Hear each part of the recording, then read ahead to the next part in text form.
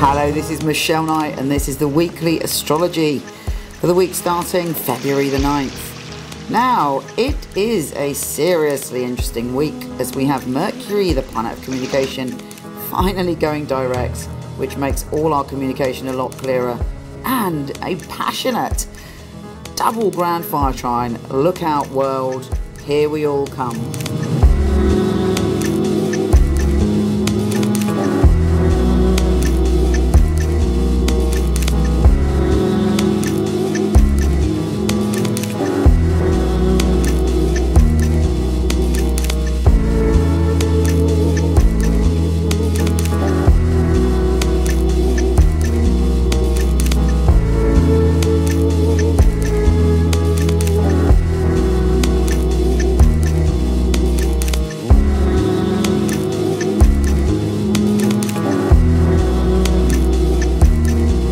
Leo, you're having a good time these days. I'm very happy to hear that. And this week is no different. In fact, another peak experience this week.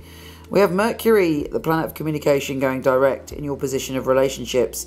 You're very vocal about what you feel about people this week. You're talking about your feelings. Your feelings are flowing and you're just very creative and you're bringing beauty into your environment, which is great.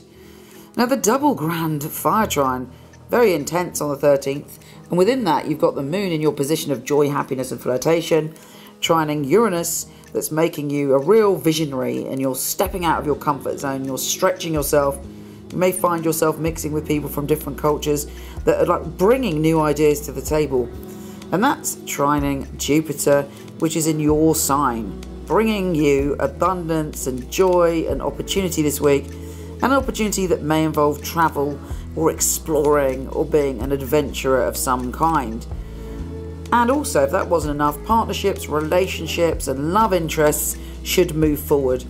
You've had a lot of hassle over last year when it came to relationships maybe being a bit tricky, but things are looking great. It's a fantastic time for romance and you're enjoying the rewards of any of the work that you've done over the past few months. Suddenly you're number one again.